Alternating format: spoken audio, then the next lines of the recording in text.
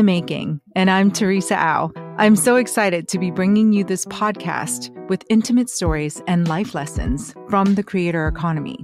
On In the Making, you'll hear from content creators, communicators, marketers, designers, and the folks who do a little bit of everything, the slashies. So join me every 2 weeks for revealing and honest conversations where we get to find out together how these creators overcome the challenges of being small business owners and creatives at the same time. Thanks so much for being here with us, and let's get started. Today, I have the immense pleasure of speaking with Phil Pallen. Phil is a personal branding expert and keynote speaker with a global following. As a brand strategist, Phil has advised hundreds of brands from over 30 countries, including a shark on Shark Tank, a Nobel Peace Prize winner, politicians, and some of the most important names in entertainment. His unconventional approach to digital marketing and his talent for social media makes him a must-follow on Instagram and TikTok. And his podcast, called Brand Therapy, is a fantastic marketing resource. Phil also frequently appears as an expert contributor in media outlets around the world, including CNN, Access Hollywood, and the Daily Mail. Phil, thank you so much for being my guest today. Right here is exactly where I want to be, okay? With you, Teresa, with you. Yeah, what I didn't say is we've also become friends since I first met you last year at the Max conference during the Adobe Ambassador Summit. It was amazing. It was amazing. We got to actually meet and chat and connect. And you're right, we've been friends ever since. I want to start from my audience to get to know you a little bit more. How did you become a brand expert? And what does it have to do with the star of 2.5 Men? You thought I forgot, right? Well, we'll tell that story. We'll tell the short version, but it is exciting and it's an important part of how I started. Did my master's degree out in Florida. A few months before I was set to graduate, I applied for a lot of internships, including one that was very public at the time, 2011. Charlie Sheen was all over the news. A little bit of a meltdown, public meltdown. He created a social media internship and very public competition. Over 90,000 people around the world entered to become Charlie Sheen's social media intern at the peak of his craziness in the media. The submission, Teresa, was a tweet. That was the limit. Now you got my attention. I'm like, oh, I don't want to send a cover letter and a big long resume. No, I love this application, which was a single tweet. Which is actually harder to write, a short form. It is harder, particularly when you're up against that many people. So there were a few things that worked in my favor. I had practical skills, so I knew how to film a video. I was confident enough to put myself on video. I also am Canadian, and Canadians love any successful Canadians in media or sports. I certainly had one of the most visible campaigns, I had videos I was working on with my friends, and really just trying to stand out and make people feel a part of this competition. I didn't want to be one of those annoying friends that was like, ooh, vote for me every day. You can vote every day. It's like, no, it's exhausting. Instead, I was thinking, how can I make this an experience that other people can be a part of? What are the angles of this story that keep it exciting? And people were really excited about it. In fact, my very first client came to me and said, do you have any friends that are like you? Because I've been following your journey in this internship competition. She said, can I hire any of your friends? And I said, I have good news. You can hire me because I actually need to pay rent. I'd moved out to LA. I did not win the internship competition. My first client was a wholesale candle and fragrance company in Ohio that hired me and paid me money to help with social media. And that set me up for entrepreneurship. It's all I've ever done. I never intended to be an entrepreneur, but I like being creative. I like clients. I want to dig into your expertise and ask, what is a brand?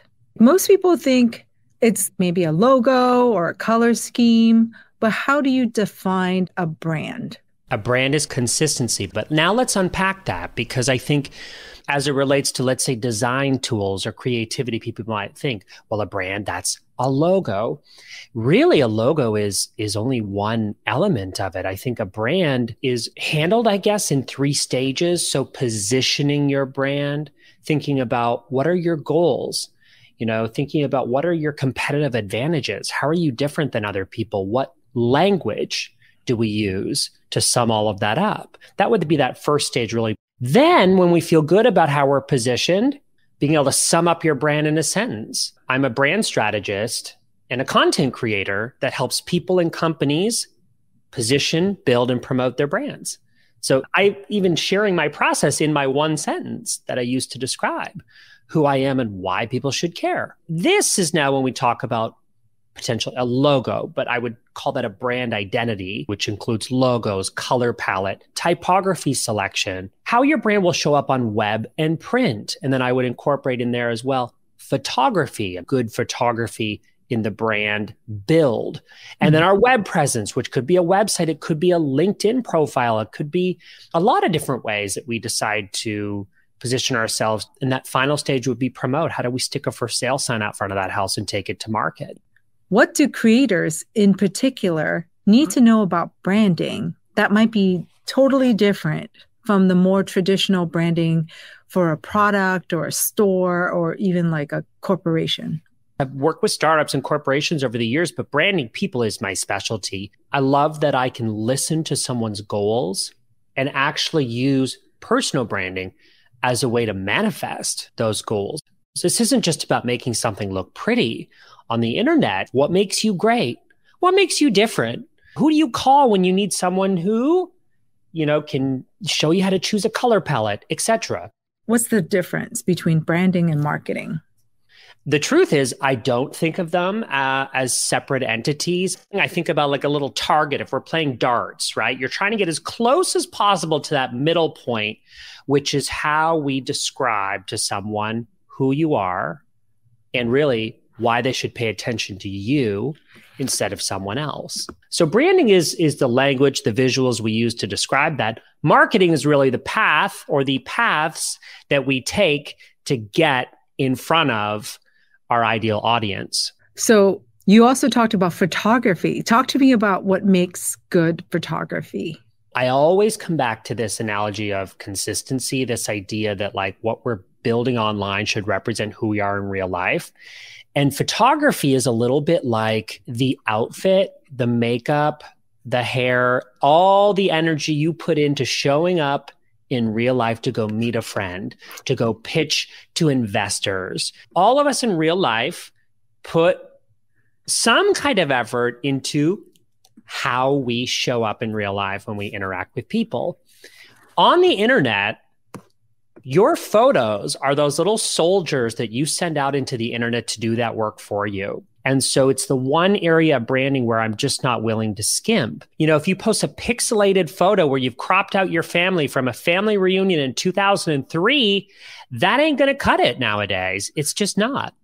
Yeah. You said you want the photos to represent who the person is, but often on social media, I see tons of photoshopped, doctored, beautified photos of people. And then when you see them in real life, they don't even look like that.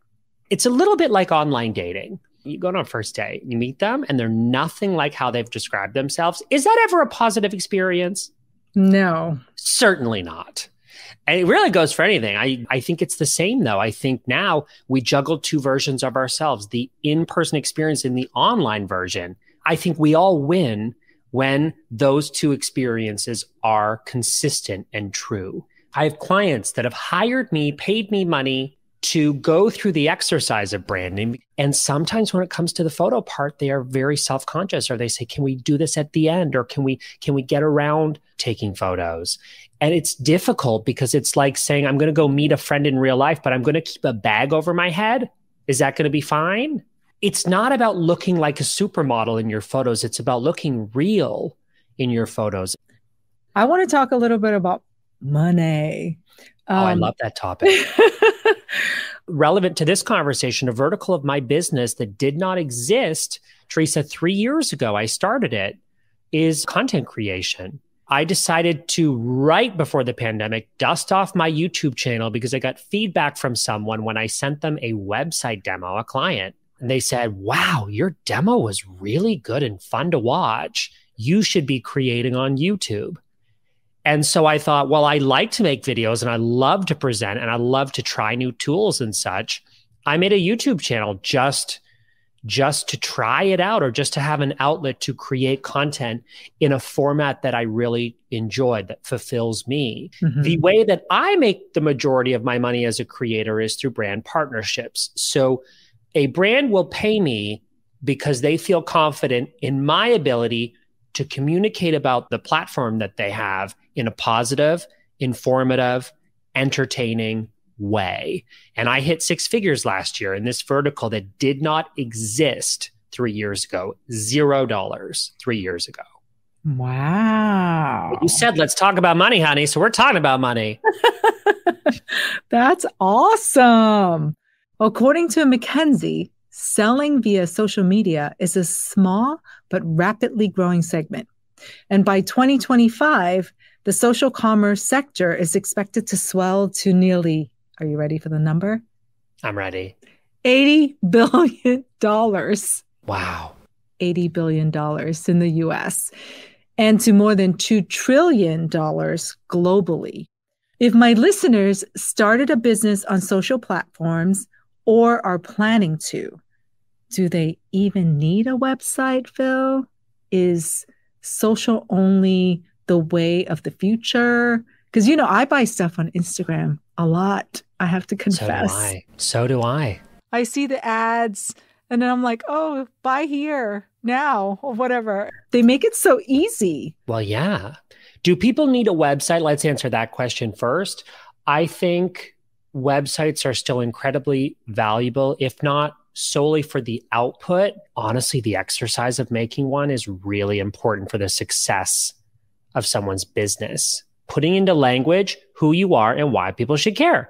That's hugely beneficial. So when I'm working on a website with a client, we've already got photos, we've got a brand identity. When we're working on a website, we're deciding, what are your services? What is the language we use? How many services do you have? What do we want to focus on? You are an Instagram expert. So we all want to know, what should we post? What should we not post? When should we post? And why should we post? Yeah, it's a lot of questions. Some are more important than others. So let's prioritize here. How often do I post? Probably 3 times a week on average. I do try to create like systems for myself so that, for example, I'm not just posting sponsored content all the time. You know, I have branded templates that I've created for myself in Adobe Express that enable me to create different types of content quickly. So if you go to my profile, you'll see there are text-only carousels. I can make those the fastest. And if I've already gone through the process of creating a YouTube video where I share 3 tips, 5 tips on something, I can easily, on a day when I don't even have to film, just paste over that information so someone can collect it or grab a piece of it on Instagram. So if I set myself up to only post photos or reels where I'm on camera, let's say every day, that wouldn't work for me. I'd post a lot less. Do you use the Adobe Express scheduler to plan your posts, or do you do it on the spot? Mix of both. I'd say 80% of the time I do it in real time. I need the pressure to post day of. I like it. But yeah, that's certainly not what I recommend to someone who doesn't have the time or isn't sitting at their desk in the day to do it. It's always better to plan. Make your post. Don't strive for consistency. Strive for joy, which is also something you brought up. I think that's a really cool perspective. Like, I would even take that a step further and say, be selfish about social media. You know, yes, it's important that your followers get something of value from you, but what do you get of value from content creation as a practice? Let me give you an example. If I go to make a YouTube video next week, I can choose a topic, Teresa, for a video that I'll post on Wednesday on a topic that I want to learn more about. Anyone who connects with me on Instagram knows I travel a lot. So I won't otherwise have the time to just casually research something. But if it's content that I'm creating, then it forces me, or at least it gives me that opportunity to actually learn more about that thing that I want to learn about. So for me, content creation is how I learn. It's how I educate myself on trends and things out there that I want to know about and share with others. So for someone that's just starting out or not an expert regarding Instagram, when should they post? Is there a certain day or week? So my answer to someone that's not an expert on Instagram is to not worry about those questions. My answer is build a system, a content plan that is sustainable for you. So I get a lot of clients. I'll be like, oh my God, I'm going to post every day, and then it goes, you post every day for a week and then you post 0 times the next week. That's not consistent. I would rather you post 2-3 times a week and do that for a couple months or longer than to go all in and then disappear. You have to post regularly. I'm also trying to do that, but it's hard. It's just hard, but it's achievable. When you post matters less than ever before, just because of, the way the algorithm works. Essentially, when you post, Instagram's or any social media platforms watching closely to see in the small pool that your post is shown to, let's say it's shown to 20 people. If 10 people or 15 people reply or engage on that post, then it's going to be seen by a much wider group of your followers. But a misconception nowadays, this is important to know if you're a beginner, your post is not guaranteed to be seen by everyone who follows you. The algorithm is designed to edit that and only show what it considers to be meaningful for that person. So it's much more important, to keep up your content plan, to be fulfilled by the content that you're creating so that you're enticed to keep doing it.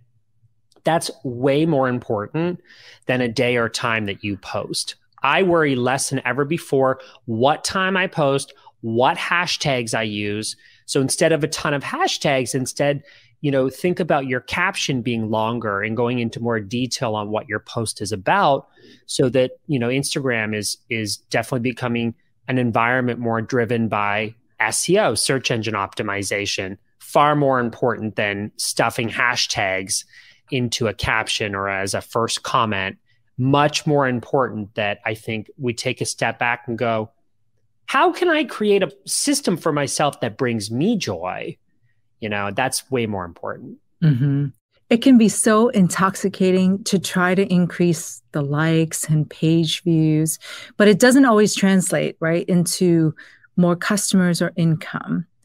What do you say to people who have gotten so caught up in chasing likes that they lose sight of why they're posting in the first place?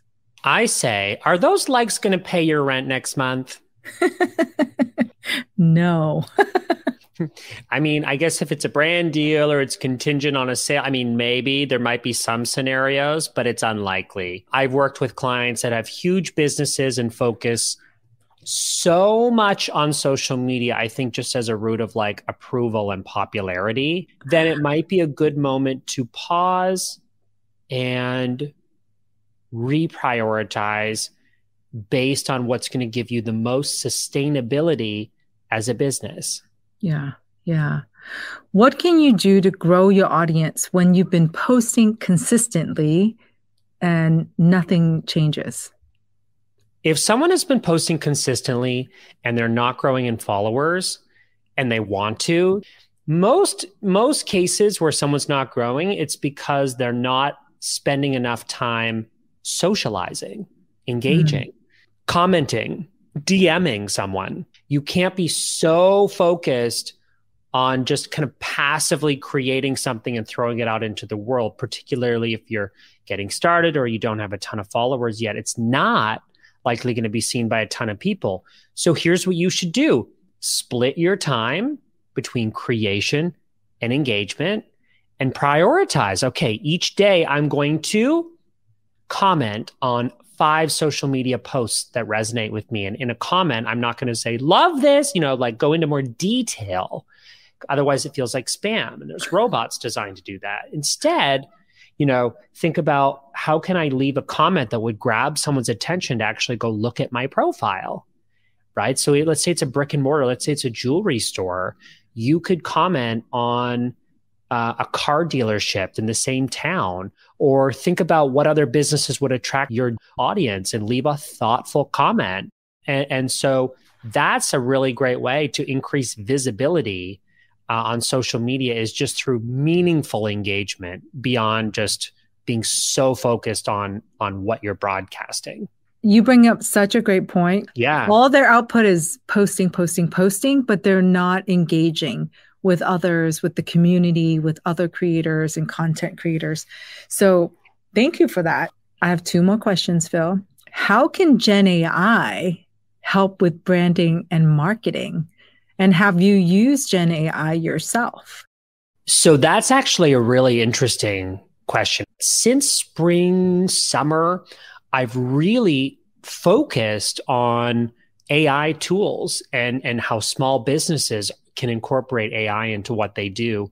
How can we use these tools, in a way to help us create efficiencies or explore creative ideas that just exist in our mind? What about a mood board? Or maybe you're conceptualizing a product, or better yet, now being able to create your own image using generative AI that's totally unique to you and what you write as your prompt and the settings that you have. Now it's not just finding the right stock photo, but it's actually thinking about, how do I craft a prompt to create the right visual for this use? And that's a really new, exciting way for creatives to think. Yeah, it's a new muscle that they have to build. And yes, it's a brand new resource, right? And with anything new, people do get nervous or scared. But I think people can also have an open mind. And like you said, try it out for yourselves. You have nothing to lose, right? Exactly. Yeah. Tell me one word that's going to guide you for the rest of 2023. Sort of like a vision word that's top of mind for you. It's focus. Really staying true to ourselves. Who are we? Really staying true to what matters in our careers and in our businesses, what fulfills us. Well, you know what you're doing. You're true to yourself. You're so authentic. I think authenticity is really a big word for me. And thank you so much for being a guest, and continue to be fabulous. Thank you so much, Phil. Thank you for having me. A tremendous thank you to Phil Pallen for joining me today. I had such a fun and eye-opening conversation with him. His fresh and positive take on brand building definitely inspired me to think more about my own social media presence. And his invaluable insights regarding online marketing for small businesses and independent creators are something you can start using today. The key takeaways that stood out to me were: 1. Consistency is key. A brand is all about consistency of language, design, and style across platforms. 2. Personal brands are based on self-awareness. Have a goal in mind and make sure that your brand reflects that vision. Be authentic to who you really are. 3. Repurpose content across platforms and formats. Make it easy for yourself. Posting regularly isn't as hard if you have templates and content ready to go. 4. If your following isn't growing, you're not socializing enough. Don't just put out content. Be part of a community. You have to engage. This is In the Making, and I'm your host, Teresa Au.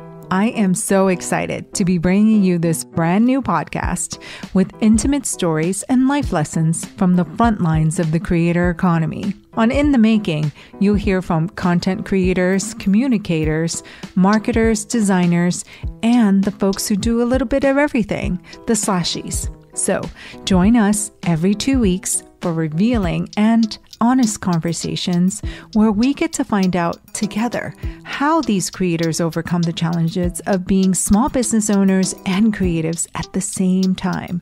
Thank you so much for being here with us. I'm so glad you're here. Today, I'm speaking with financial hype woman and a dear friend, Berna Anat. Berna grew up like me. We're both children of immigrants who didn't know a lot about how money works in the US. So she decided to be that voice for others. And thank you. And thank God. Thank you so much, Berna. She helps young people, women, and people of color to budget, pay off their debts, and save money to create a life they love, based on lessons learned in her own life.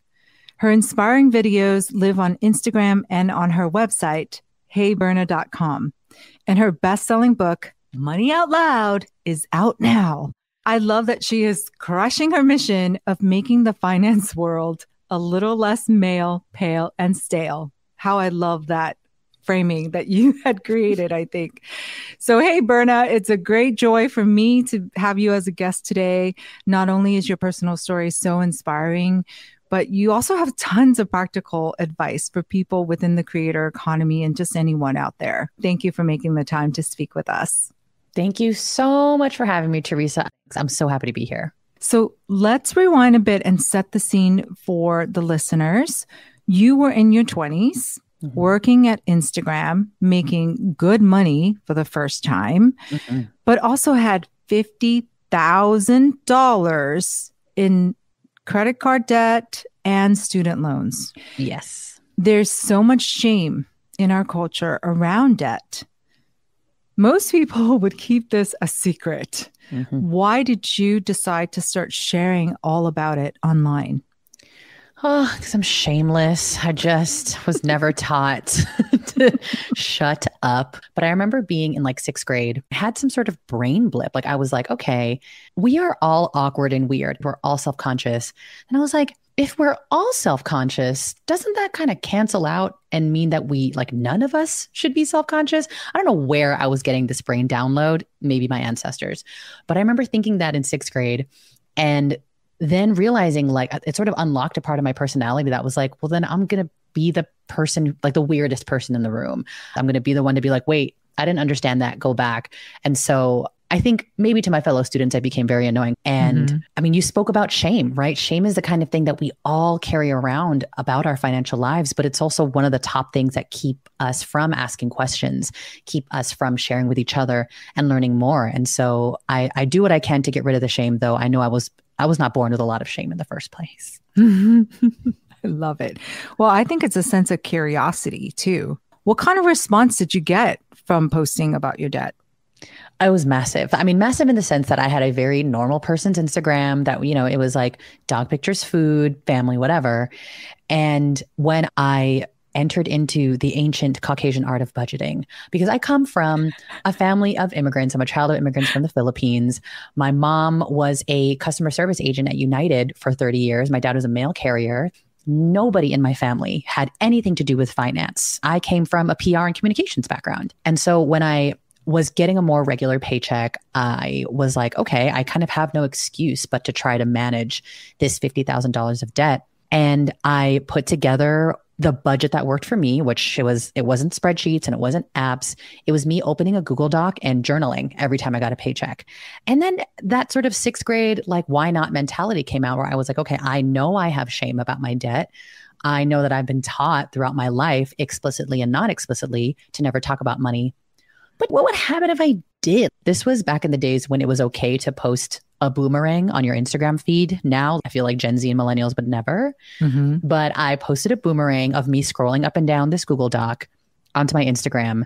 And the response was so wild. I got flooded with comments, first from a bunch of people that I knew, and then people started tagging their friends and asking a bunch of questions. And the comments were like, whoa, first of all, I didn't realize that you had this much debt, and not in the shame sense. They're like, I have that much debt too, or I have more. I can't believe you're talking about it. But I think the most significant response I got were all the DMs. And you know, when you get a DM, it kind of feels like someone's whispering at you. Like, then I just need to like keep it between me and you. Yeah. And so I was getting a ton of DMs being like, I didn't want to comment because I still feel shame about my money. So I didn't want people to know I was worried about money or anything. But your post really resonated with me. Now it's actually making me want to try to budget. So I was like, oh, we've hit a nerve here and we should keep going.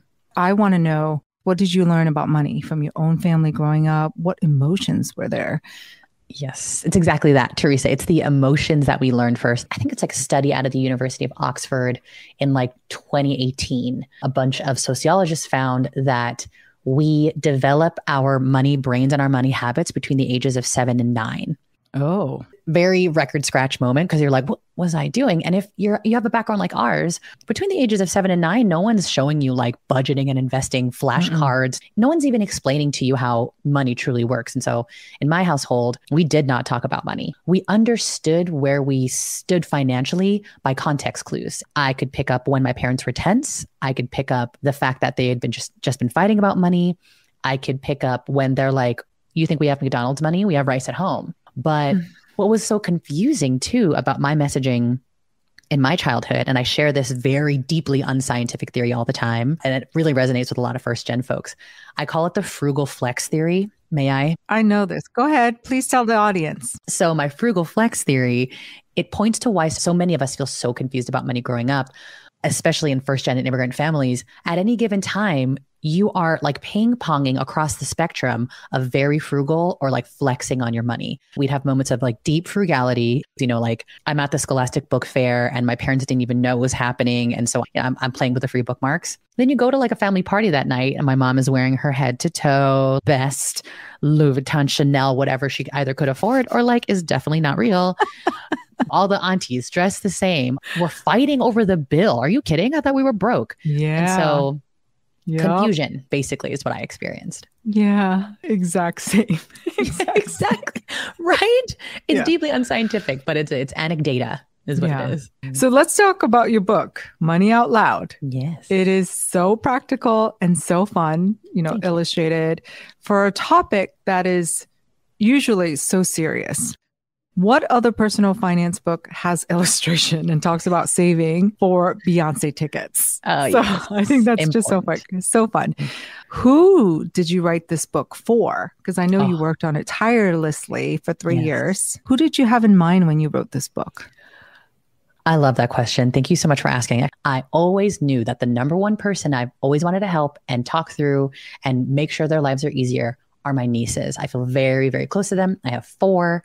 They are now 23, about to be 21, 18, and 3. And so everything I do is to make sure that their life isn't confusing the way that our life was confusing, and that maybe I can build a bridge for them so that it's not so hard for them to understand this part of their life.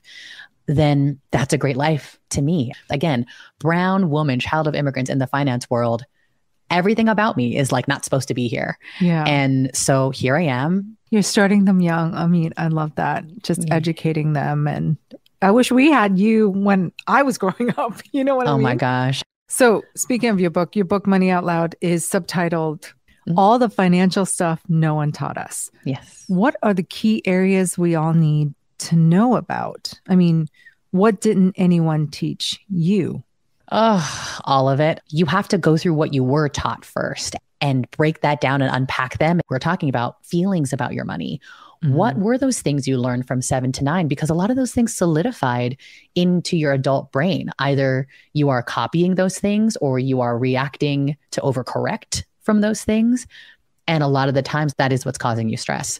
I wish I was taught better emotional foundation about money, that it is a tool, that it's something you can get excited about to reach your goals, as opposed to what we did learn, which was shame and scarcity and fear and not enough. And then really what I wish they taught us in school, how to budget, what is debt, how do credit cards work, what's a credit score, why do I care? Right. Investing, that's a really interesting aspect for young people. Yeah. Right now, young folks are learning about investing largely through social media. I'm getting so many questions from young people where they want to talk about investing first because it's sexy and cool and they saw it on TikTok.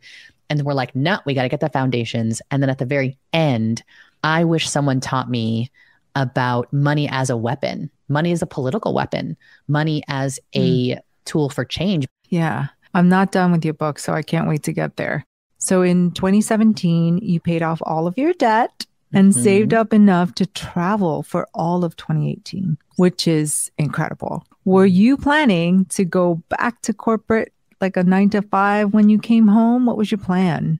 My intention at the time was to come back and work for Instagram again. When I came back, though, I had spent the year not just traveling, but I was also making content more regularly about financial education, about being also sort of like digital nomad. And that's when I got my first taste of like, oh, a brand was like, can you make a video for us for $50? And I was like, $50 to do this thing that I do for free? Hell yeah, I'm rich. Another brand's like $100. I was like, what? Is this how people make a living off of this? So by the time I got to the end of 2018, I felt like I was at a crossroads. I was like, okay, I can go back into the world that I know I'm comfortable with, or I am in a specific part of my life where like I have very little to lose right now. If there's ever going to be a time that I try this creator thing, it's going to be now. And how I decided to do it is I had an entrepreneurial friend. She was like, I'm doing this business coaching retreat for like new entrepreneurs. We're going to Zanzibar. And I was like, Zanzibar? Couldn't tell you, couldn't point it on a map, but I want to go. And in my mind, I was like, this is me committing now, because when I go to Zanzibar, I don't really want to go and be like, I didn't do anything. I'm just here for feelings. So I was like, if I commit to this, this is me saying yes to the entrepreneurial life. Yeah. Was that the time when you realized that talking about money rather than traveling and other things you've posted was really your sweet spot as a creator? Yes, 100%. And I found that making financial education content, the more I grew a community, the more I talked to the people who came to me for advice and for relatability, the more I realized that this is not just about making fun content that's educational. It helps people to become financially empowered. It's changing lives. Yeah. And it sounds like for me, when I uplift others or advocate for others or empower others, it feeds my soul. Exactly. It's like being watered like a plant. It regenerates you at the same time. I love it. Let's talk about the realities of finance for creators. Yes. Yeah. It seems like every kid now, including my own kid, wants to be a YouTube star, right? They all want to be Mr. Beast. But let's start small. How do you budget and save when your income is coming from all different sources and also not on a regular basis? Oh, man. I got real lucky in that I was starting off my creator life sitting on a little bit of savings from our travel year. And I was also living at home with family. It was easier for me at the beginning of my creator life to sort of skate by on inconsistent income. What I would have loved and what I would tell other creators is it's all about the runway. Runway is what's going to keep you free. Put together like a creator emergency savings, calculating how much you need to run your business as it is for like 3 or 6 months, calculating how much you'd like to give yourself as a paycheck for 3 or 6 months. Build that first and then leap. Yeah. What about retirement planning, especially when things are feeling pretty lean? What would you advise people about planning for retirement as well? This is where I truly believe in a lot of ways, creator life and solopreneur life is for masochists. You can find free retirement calculators all over the internet. I really liked the ones from The Balance or Investopedia. You go on there, you tell the bot how much you might have saved right now, how much your life looks like now, and then in the future, when would you like to retire? How much do you think you would want to earn every month exactly in retirement? And this is all dream casting, of course, but it does the math for you and gives you a general calculation of how much you will need to save for retirement by the time you hit your ideal retirement age, 65, 70, whatever. And then those are sort of your new goals. Now you are responsible for creating the plan to get to that goal. And it's very daunting. Yeah. And so I put away retirement savings every month like a bill. I don't consider it extra. I don't consider it, obviously, it was a privilege to be able to do it, but I have to take it as seriously as an HR department would take it seriously from me if I worked for a company. I didn't know about the free resources, so thank you. I'm sure the listeners are really grateful for that tip. Who is in your money squad when you're a creator? Do you need an accountant if you can afford one? Do you need a lawyer? And how does that grow over time? So who's on my money squad? I've definitely built it up very slowly and it's still very slim. But the first person I added to my money squad was an accountant during that first year, working with a bunch of different companies, getting little paychecks from a bunch of different companies. And then tax time came around. I got sent all these forms from all these different companies. And I was like, dear Jesus, what do I do?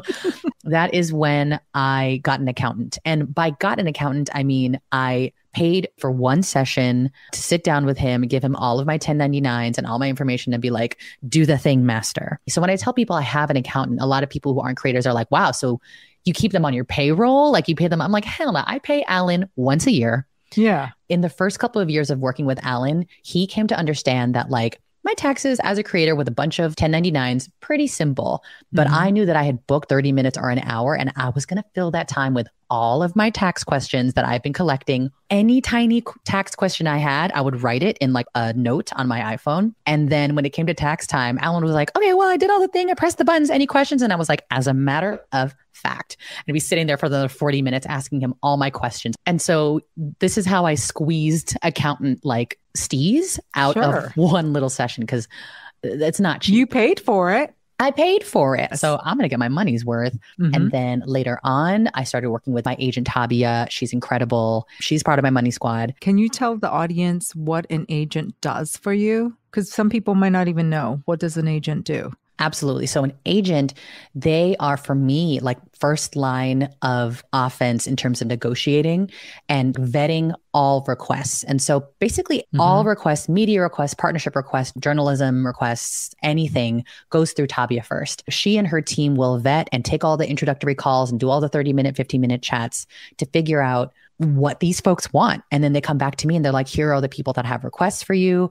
Here is, and this is what I love about Tabia and her agency, here's what I think are good looks for you in terms of what I know you care about, your target goals. Here are the people that are actually paying your rates. And we've negotiated up. And so I get to be like, yes, no, I have more questions for this. This is the date I want to do this.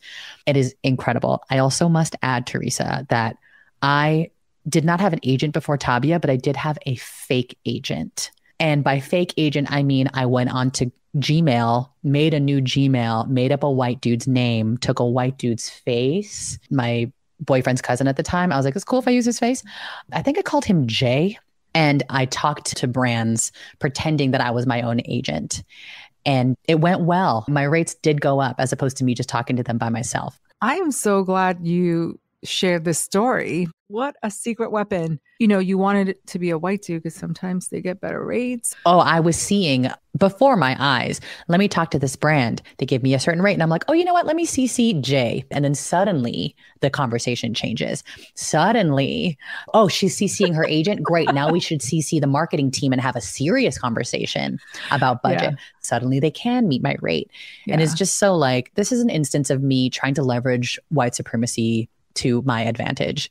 And also, I will say, I'm a horrible negotiator. I am terrible. I'm still working on like asking for what I need. And so when I became Jay, it kind of gave me permission to like act differently and be who I wouldn't normally be in my own insecurities. And so I was like, white man Jay would ask for a double. White man Jay wouldn't put any exclamation points in this email. And it worked because I could play my own good cop, bad cop. And so then I would come in and be like, thanks, Jay. I'm so happy to work. And be Berna, you know. And so it was fun. Wild. Yeah. Wild. You're going to love this question. Yeah. You seem like you're crushing it right now as a creator. Okay. You're making content online. You published your first book. You have brand partnerships. But behind that success, here's my question. Do you still worry about your financial security? Sure. Oh my gosh. It's funny that you bring this up now because in the last couple of months, I have felt a definite shift amongst the creators that I know, especially ones that have been in the game maybe 3 or 4 years. And we're all starting to look around and be like, this is not necessarily as sustainable as I thought it was going to be. And so usually for creators, summer's dead. People who are managing the budgets, everyone's on vacation. Usually by August, September, people are at their desks and then you start to get more partnership requests and more speaking requests. August, September rolled around and I was like, what are these crickets? Am I being blacklisted? Did my book suck? Hold up. And it was only the last, honestly, like 2-3 weeks that I started to open up to other creators. Come to find out, even creators who are 10, 100 times bigger than me are like, I just applied for a part-time job. And so if I could go back to like my younger self who was starting off as a creator, I kind of created this tension around it. You must stay a solopreneur in order to be seen as successful. And if you change that path, or like if you get out of that path or step away, it's failure. I would want more creators to understand that it's okay to do what you have to do to keep that stability, over the last few months, I've been like, if I'm not an entrepreneur, if I'm not a creator, who am I? I had to really reset and be like, it's not creator life that I'm dedicated to. It's not entrepreneur life that I'm dedicated to. It's the impact that I'm dedicated to is financial empowerment. Right. That can happen as a full-time creator, as a part-time creator, that can happen in a job. You know, like I need to remember what the impact is I want to make. And so for me, I'm on a new tack of I'm going to find stability and impact, whether that means taking on longer contracts, joining a team, joining a company, becoming in-house, allowing myself the freedom that stability like that could give, while also like not letting go of my community. In fact, making the stability the thing that, you know, pays my bills, and almost like going back to the beginning of when it was just fun to create and fun to share with my community. I'm like, ooh, I'm hitting reset in a big way. Yeah, without the pressure and without the stress. I love that you always talk about not just budgeting and saving, but you also love celebrating your money wins, right? Yeah. Why? Why is that so important to you? Oh my gosh. I mean, we just don't have enough of it. There's not enough joy. There's not enough hype. There's not enough encouragement. We are all so isolated in our money lives. It's like us and our shame, us and our insecurities. And even when we do something good, like you pay a bill or you submit, you know, like a payment or something, it click, yay. You might have busted your ass trying to make that one payment, or you're paying off your student loans, you're paying off a credit card, click, yay. And it's just not equal to the amount of work that we put in. You reward yourself for a job well done, then you're going to continue to do that job. And I think it's not only important to celebrate your wins, but to celebrate your wins with other people. It's like supercharging the win. It's like a whole new joy hallway in your brain. And so I love to just open that up for people. Okay, my last question, Berna. What is your one word for this year? What has been the one vision word that has guided you or motivated you? I am one of those woo-woo girls that picks a word at the beginning of the year. Okay. My word was unfold. Unfold. Because at the beginning of the year, you know, I'm looking into a year of launching my book, all this publicity, all this like more effort and loudness than I have ever pushed for in my whole solopreneur career. And I wanted to kind of harvest from the fruits of my labor. I was like, wow, like community that I've built up for the last few years, like have really shown out to my SF event, to my New York event, buying the books, sharing. I'm like, this is the unfolding of so many years of work. And then this second half of the year, which has been dampened a little bit by this creator economy change and, you know, financial stress, I'm understanding that that's a different kind of unfolding too, of allowing myself to let go of my like identity as a solopreneur creator. Then other opportunities happen when I'm not holding so tight, because I think of something folded and it's compressed. If you like let it go, it opens, it's abundance, it's receiving. And so unfold is my word. I love it because it has multiple meanings. Yes. Thank you so much for coming on the show today, Berna. We'll add all of the links to your social accounts and to your book in our show notes so that people know how to follow you for even more financial advice and laughs. Because I told you, you should have been a comedian. I'm not saying I'm not looking into it. I'm not saying I'm not expanding into the comedy world. So we'll see. We'll see. Finance, comedy, what a combination. Edutainment is always going to be my bag, no matter what kind of job I have. So for sure. Oh, thank you. Thank you. I had so much fun chatting with Berna today. She's probably the only person on the planet that could get me so excited about finances. Her experience as a solopreneur makes her advice so spot on for creators today. Here are just some of the key takeaways that I got. 1, your money story from your childhood impacts how you deal with your finances now as an adult. So take a look at those feelings, unpack them, and see where they're holding you back. 2, negotiations are so intimidating. Do whatever you need to do to build confidence, including creating an online fictional member of your money squad named Jay to speak for you. 3, take planning for your retirement just as seriously as the bills in your mailbox. Pay your future self every single month. You can follow Berna at Hey Berna on all the social platforms and check out our show notes for more links. My name is Teresa Au. And this is In the Making.